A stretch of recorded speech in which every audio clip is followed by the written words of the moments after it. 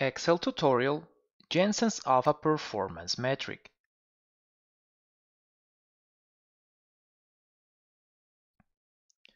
Portfolio performance metrics consist of portfolio expected or realized risk premium by unit of risk. This topic is part of investment portfolio analysis with Excel course. Feel free to take a look at course curriculum by clicking link at description box below.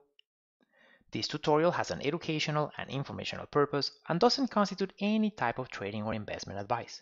Please read full tutorial disclaimer at the end of this video.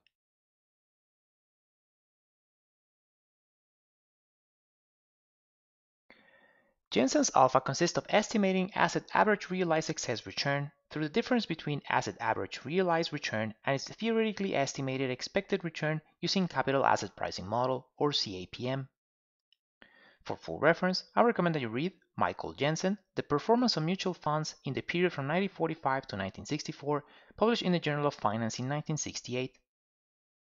As a formula, we have that the asset Jensen's alpha, or the asset average realized excess return, is equal to, and here we have the asset returns mean minus, and within brackets we have the risk-free rate of return mean plus the asset market beta, which is the linear relationship between the asset risk premium and the market risk premium, multiplied by market returns mean minus risk-free rate of return mean.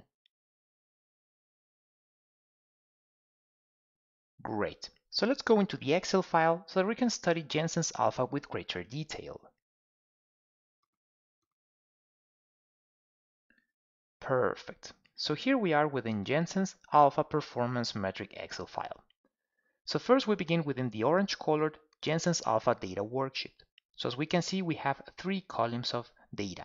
First of these dates with a monthly frequency from the beginning of 2007, so we select A6 and then we press Ctrl down arrow on the keyboard and it goes all the way to the end of 2016, therefore 10 years of data. So we press Ctrl up arrow, down arrow to go into the beginning of the column. Then at column B, we have SPY minus RF. That corresponds to the asset risk premium. The asset SPY, which is the ETF investment vehicle, which intends to replicate the Standard & Poor's 500 index. Therefore, here we have SPY's monthly arithmetic returns minus the corresponding month risk-free rate of return, therefore the asset risk premium. And at column C, we have MKT minus RF, which corresponds to the market risk premium. Therefore, here we have the corresponding market portfolio monthly arithmetic returns minus the corresponding month risk-free rate of return, therefore the market risk premium. So now that we have the data ready, we can continue with the calculation of Jensen's alpha. So we go into the corresponding worksheet colored in orange, Jensen's alpha calculation, and here is the first way of doing the calculation of Jensen's alpha. Then we'll do the calculation using a linear regression.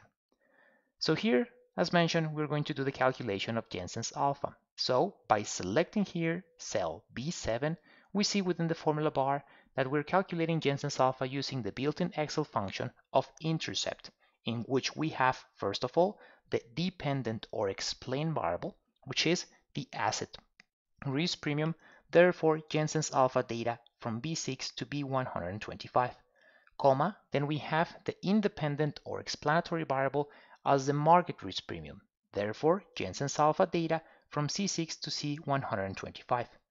So just double checking, we go into Jensen's alpha data worksheet, and as mentioned, here we have the dependent or explained variable, which is the asset risk premium from B6, so we select B6 and we press Ctrl down arrow, it goes all the way into B125.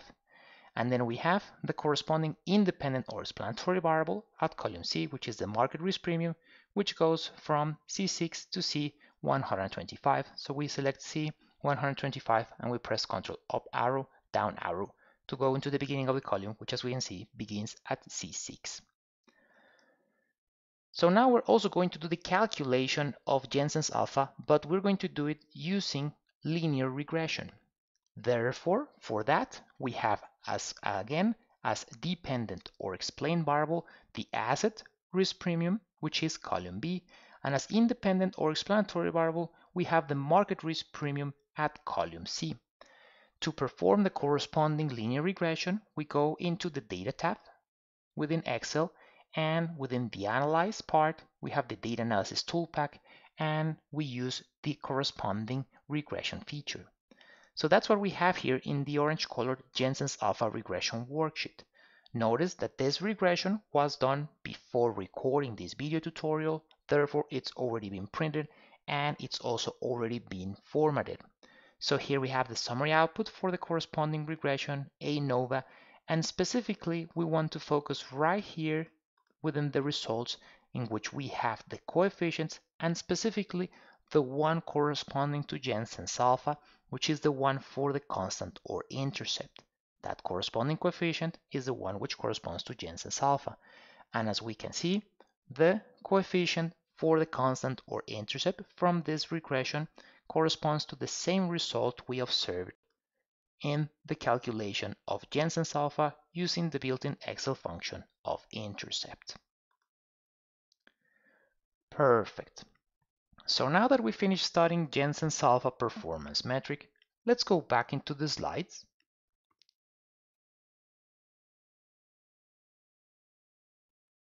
And as mentioned previously, this tutorial has an educational and informational purpose and doesn't constitute any type of trading or investment advice.